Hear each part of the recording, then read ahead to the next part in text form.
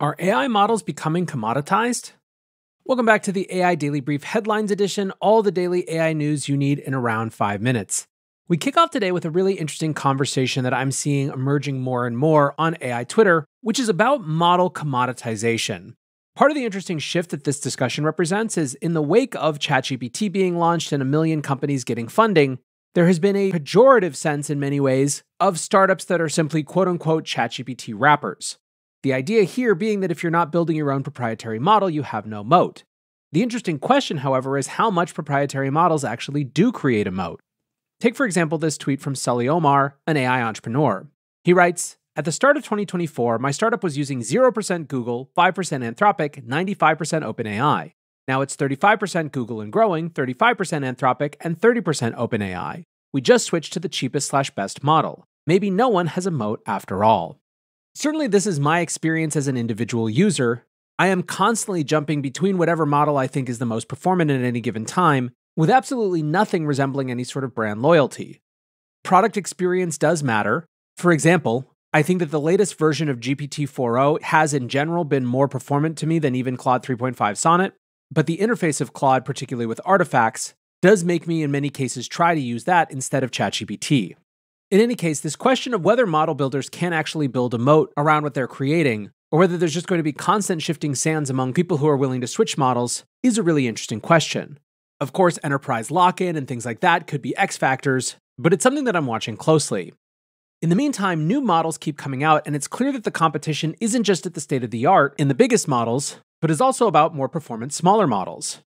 Microsoft has released 3 new Phi 3.5 models. There is Phi 3.5 Mini Instruct with 3.82 billion parameters, Phi 3.5 MOE Instruct, which is 41.9 billion parameters, and Phi 3.5 Vision Instruct, which is 4.15 billion parameters.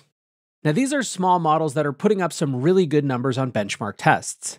Developer Jan Peleg writes, "How the hell is Phi 3.5 even possible? Phi 3.5 Mini somehow beats Llama 3.1 AB, Phi 3.5 MOE somehow beats Gemini Flash, Phi 3.5 Vision somehow beats GPT-4o.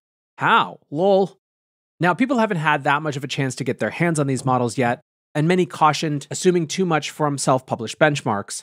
Still, like I said, I think the more interesting thing here, even outside where this leaves these Microsoft models in the rankings, is what they say about the state of competition.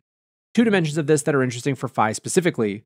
One is, this is yet another sign that Microsoft is doing a heck of a lot of hedging when it comes to its approach to AI, and is very clearly not just resting on its OpenAI relationship.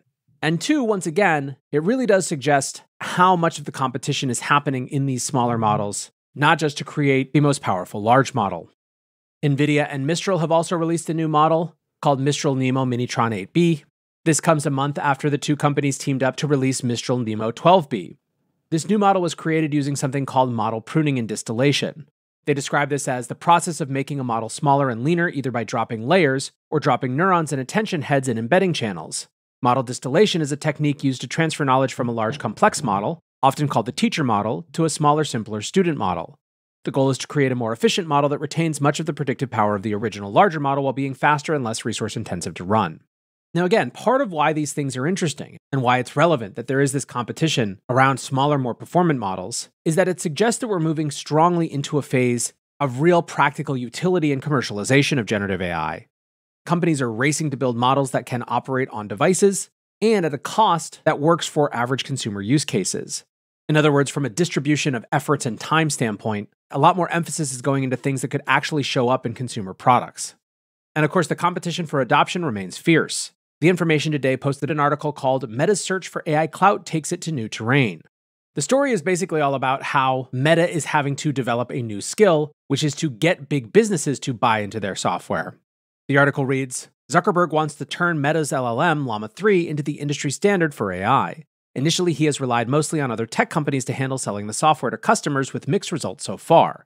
Specifically, they point to Amazon Web Services, which through their Bedrock platform offers a variety of different LLMs to their enterprise customers.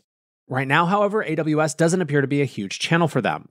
According to insiders, Anthropic's Claude is the most popular model on the platform, which could also represent preferential treatment from AWS, who has a huge investment in Anthropic. When it comes to the Azure marketplace, the information sources say that salespeople at Microsoft typically only pitch Llama to customers that have existing data expertise, rather than to more general enterprise customers.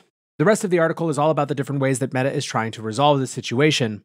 And again, for our purposes, it's not so much that there's a big interesting piece of news here, but more that this reflects where a lot of generative AI is going to be in the next year or so, which is much more focused on actual business competition.